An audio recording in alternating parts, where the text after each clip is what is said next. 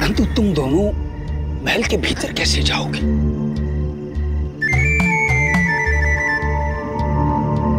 आपकी सहायता से। हमारी सहायता से?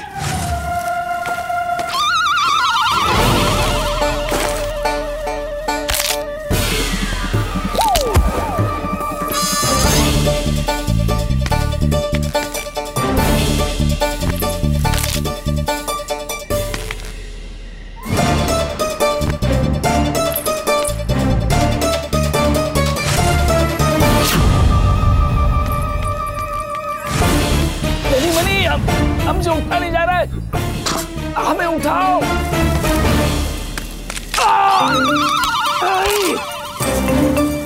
बस बस छोड़ दो, छोड़ दो। हम सदैव ऐसे समीप रखेंगे हमारे कक्ष में। जीवन भर शत्रु पर हमारी विजय का स्मरण कराएगा ये। जलाद से कहकर इसे दीवार पर लगवा देंगे, परंतु इसे अभी कहाँ रखें? राजवंश के सामान की प्रतीक समीप रखी जाती है, इसे हम अपने समीप रखेंगे।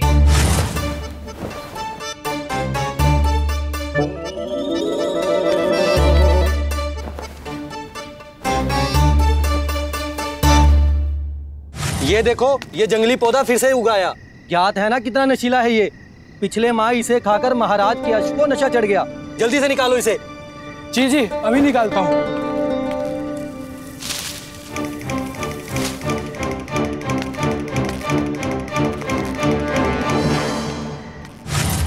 ठहरो, परिचय दो। कौन हो तुम दोनों?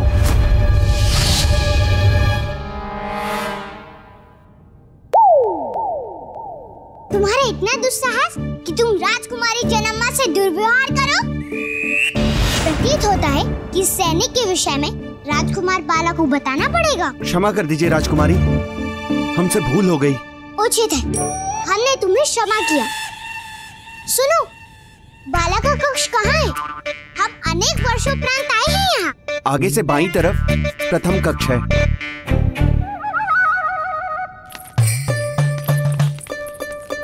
अनेकों वर्ष उपरांत?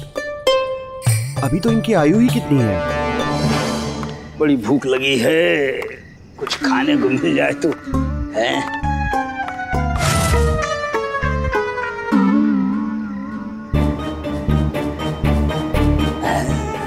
सुगंध तो बहुत अच्छी है, चख कर देख लेता हूँ।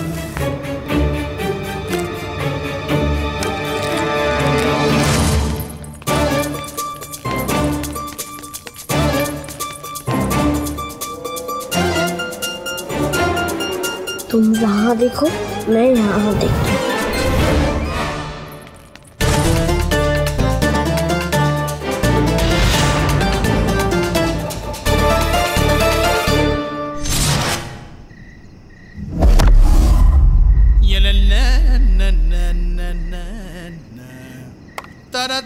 मिला? मिला कि नहीं मिला? छोड़ना नहीं उसे। मिल गया? दादा क्यों चिल्ला रहे हैं? सब उठ जाएंगे। शीघ्रता करो।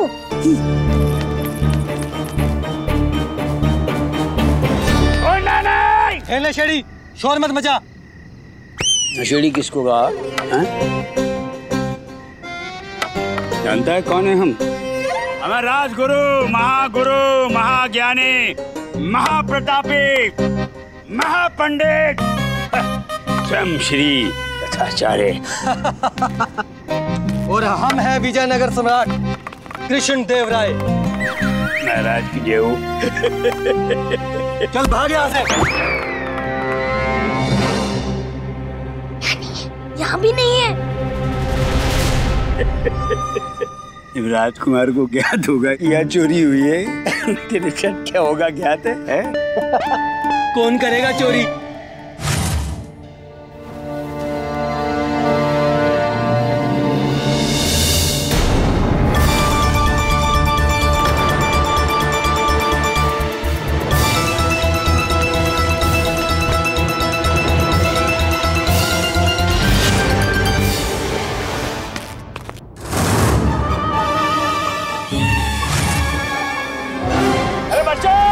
पत्र मिल गया? शीघ्र लाओ। दिखा दो इस सैनिकों की हम भी चोरी कर सकते हैं। अरे गुरुजी क्या कर रहे हैं, पकड़े जाएंगे।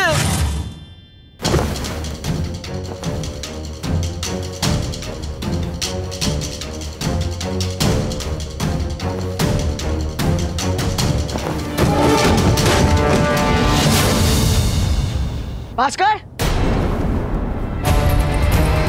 भास्कर रुको, हमारे पत्र। भास्कर, भास्कर, भ्राता, भ्राता, हमारा पत्र। सैनिकों, जल्लाद, बच्चों को पकड़ो। भागो भागो भागो। चोरी भी युद्ध के समान होती है और युद्ध क्षेत्र से क्षत्रिय पीठ दिखाकर नहीं भागते हैं। आप क्षेत्र नहीं पंडित है तो भागे। फिर भी नहीं भागेंगे क्योंकि हमें महापंडित, महाज्ञानी, राजगुरु तथाचार्य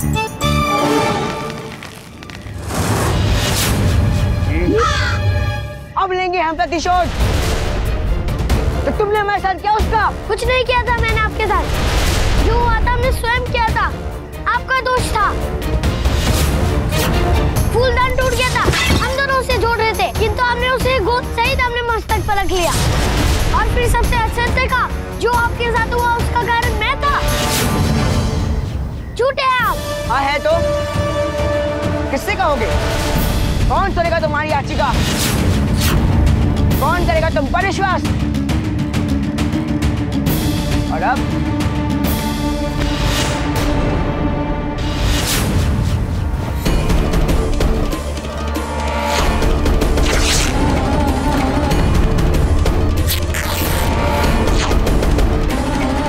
महाराज का दिया हुआ ये अनुशंसा पत्र ही फट गया। अब कैसे जाओगे गुरुकुल? भास्कर गुरुकुल जाएगा।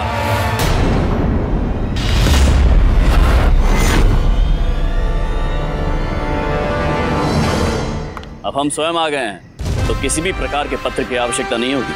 किंतु महाराज, तो त्रुटि भास्कर की नहीं थी। आप बाला बिना सूचित किए ही राजमहल से चले गए थे। उचित किया हम यहाँ आ गए, अन्यथा सत्य कैसे ज्ञात होता। बाला, गुरुकुल से आने के पश्चात हम इस विषय में आपसे वार्तालाप करेंगे। भास्कर, आप चलिए।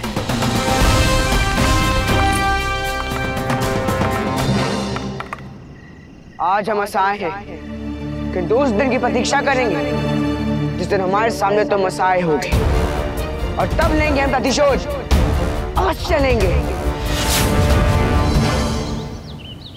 चठे साक्ष्यम समाचरे, अर्थात भास्कर, दुष्टता का उत्तर कठोरता पूर्वक ही दिया जाता है। जिस प्रकार आपने बाला महोदय से पत्र पुनः प्राप्त करने की चेष्टा की, हम प्रसन्न हुए आपसे। अद्भुत, आपने सिद्ध कर दिया कि आम के वृक्ष पर बबूल नहीं, आम ही उगते हैं। यथा पंडित रामकृष्णा तथा भास्कर महोदय। मेरे बाबू ऐसा नहीं समझते महाराज, अन्यथा वो मुझे इतने दूर गुरुकुल नहीं भेजते। आप ऐसा क्यों सोच रहे हैं? भास्कर महोदय, आपके पिताश्री आपको गुरुकुल भेज रहे हैं तो आपके हित के लिए, ताकि आप ज्ञानी बने, विद्वान बने, उन्हीं की भांति, समझे?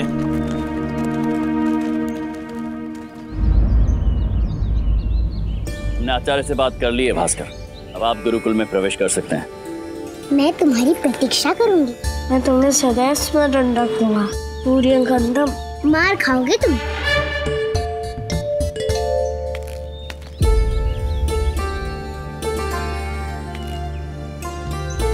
सदा सुखी रहो।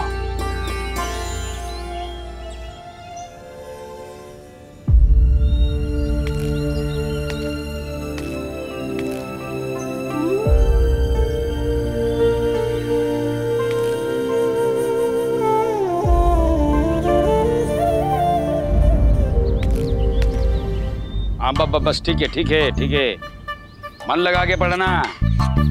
हमें तो बहुत परेशान किया, अपने गुरुजी को परेशान मत करना। जाओ लो।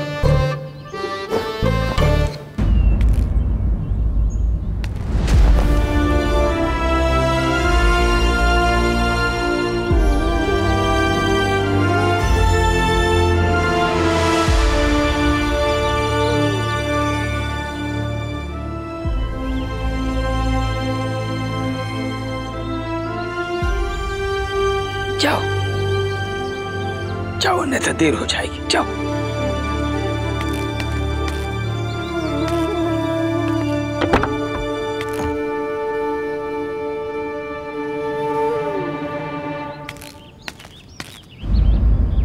नहीं, मैं यहाँ अकेले नहीं रह सकता। मुझे नहीं रहना यहाँ पर। भास्कर,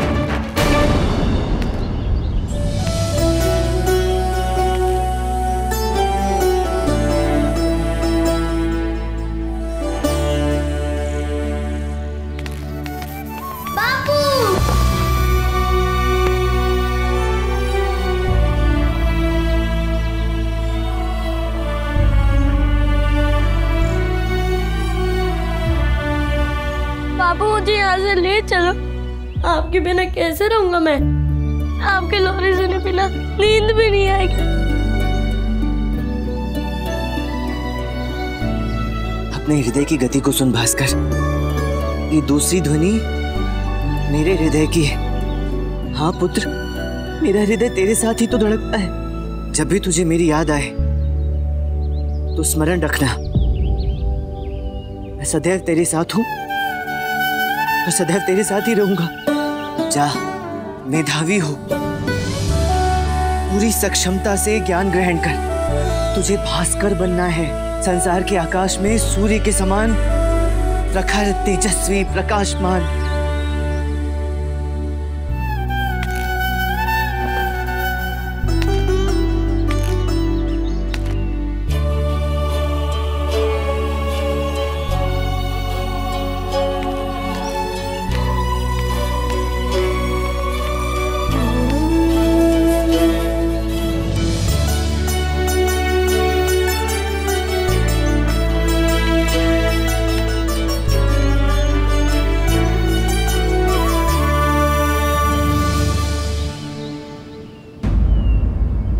मंत्री जी। महाराज, गत कई दिवसों से कोई अपनी याचिका लेकर यहाँ रात दरबार में उपस्थित नहीं हुआ है। राज्य में सब कुशल मंगल तो है?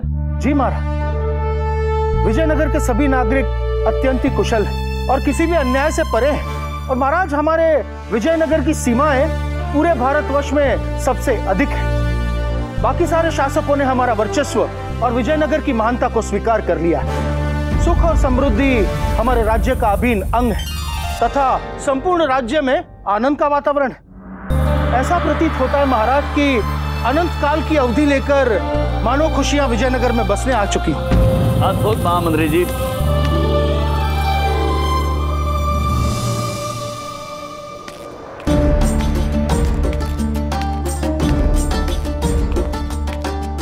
महाराज को हमारा सादर प्रणाम। प्रणाम।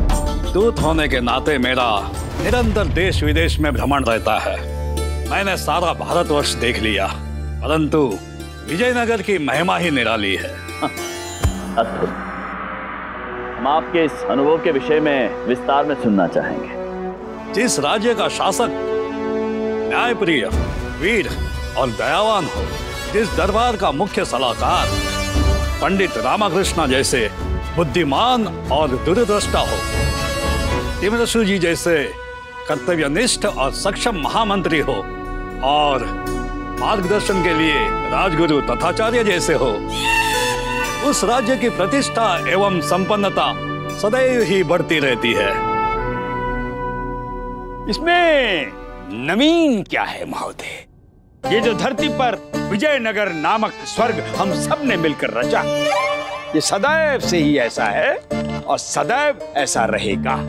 हम प्रार्थना करेंगे कि विजयनगर के प्रताप की अग्निशिखा कभी मध्यम ना हो। आप निश्चिंत रहिए, विजयनगर के प्रताप की अग्निशिखा इस प्रकार सदैव प्रज्वलित रहेंगी।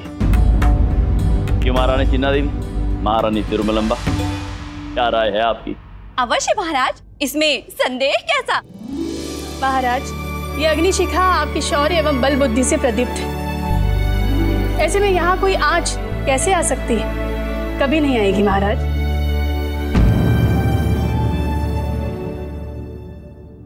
पंडित रामकृष्ण, प्रतीत होता है आप हमारे कथन से सहमत नहीं। सत्य को अपनाने में इतनी असहजता क्यों?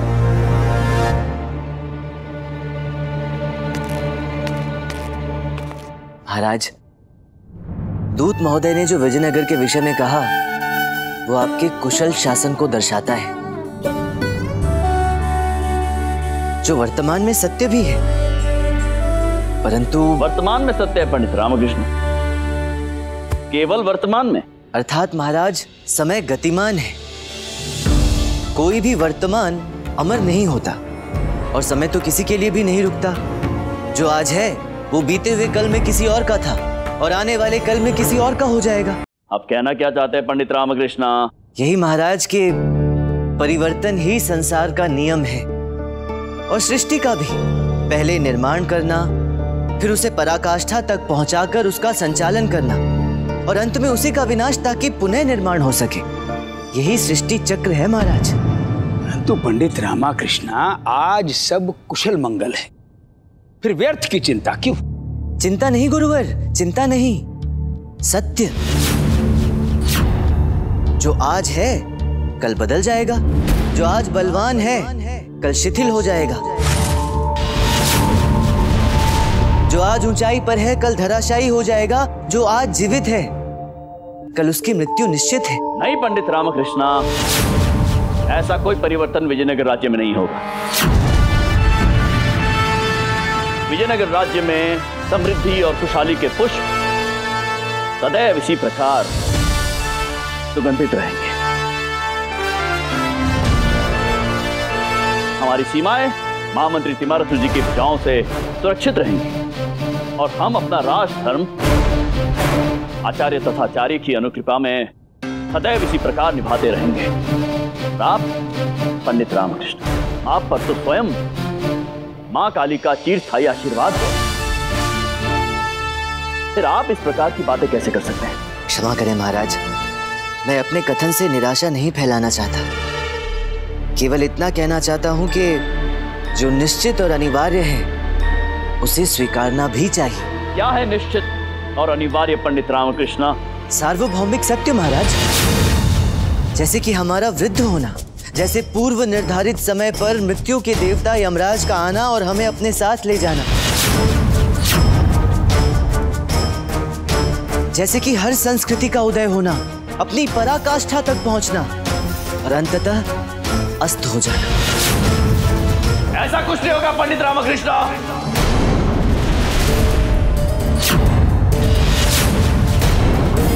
विजयनगर राज्य की सीमाओं में यमराज का प्रवेश वर्जित है,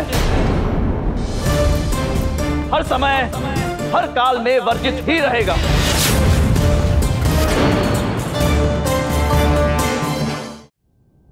हमारे राज्य में सब कुछ ऐसा ही रहेगा, कोई परिवर्तन नहीं होगा, कभी नहीं। तो वर्ष तो क्या, तो कुंभ क्यों ना बीत जाए।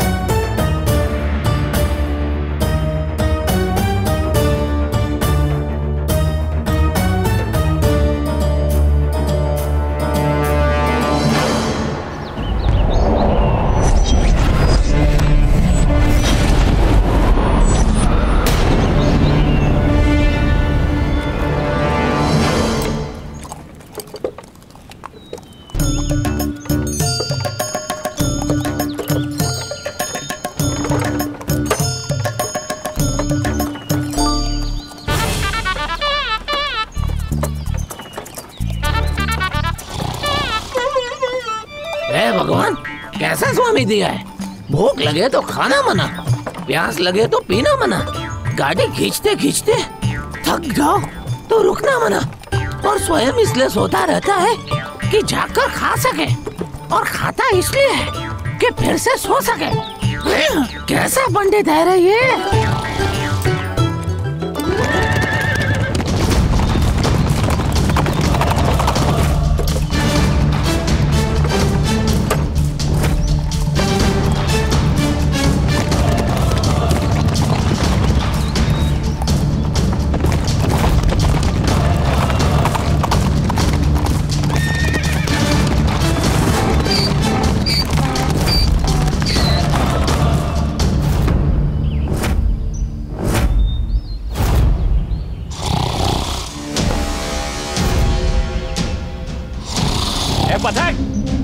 नीचे उतर। पथिक, शीघ्र उतरो, अन्यथा हम घोड़ा समेत ऊपर आ जाएंगे। मैं तो जन्म से गधा हूँ, लगता है तुम लोग बुद्धि से हो जो इसे रोक रहे हो और साक्षात विपदा को आमंत्रण दे रहे हो।